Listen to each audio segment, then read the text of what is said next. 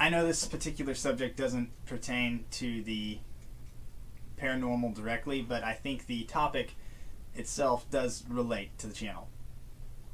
Most of you have probably already heard of the Antikythera mechanism. It's been on a few TV shows. Nova had a special on it on PBS.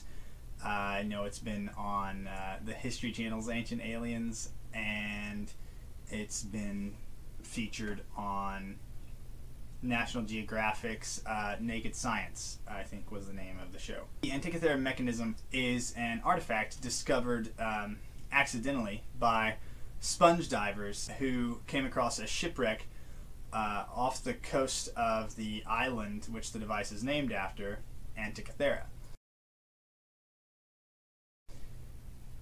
It was in 1900, the year 1900 exactly, in the month of October, I think.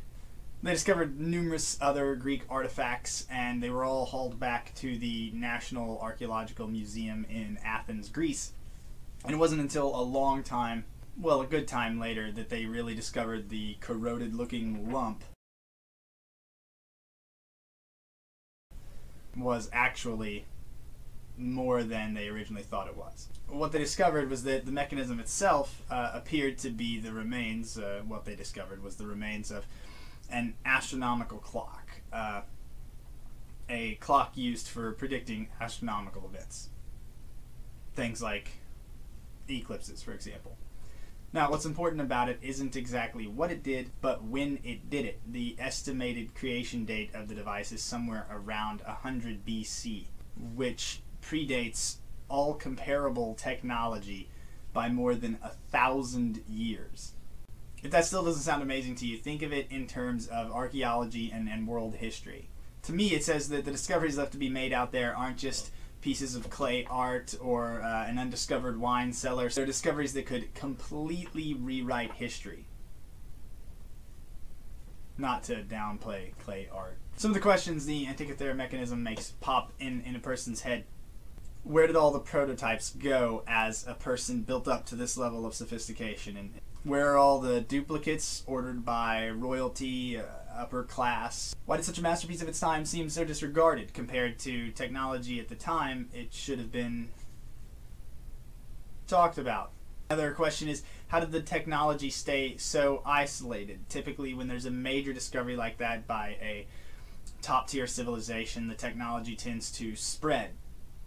Other people learn it, they spread it with their people, they share it with their people. You know, how you have a cousin who knows a guy who has a brother who met George Clooney. I want to link an article from the scientific journal Nature, and the article's by Joe Marchant, and that'll be right here.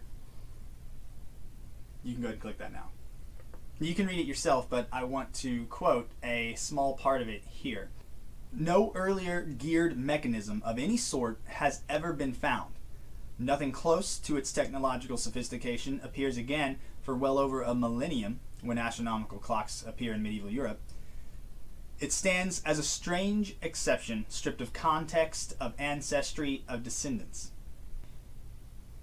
Considering how remarkable it is, the Antikythera mechanism has received comparatively scant attention from archaeologists or historians of science and technology, and is largely unappreciated in the wider world.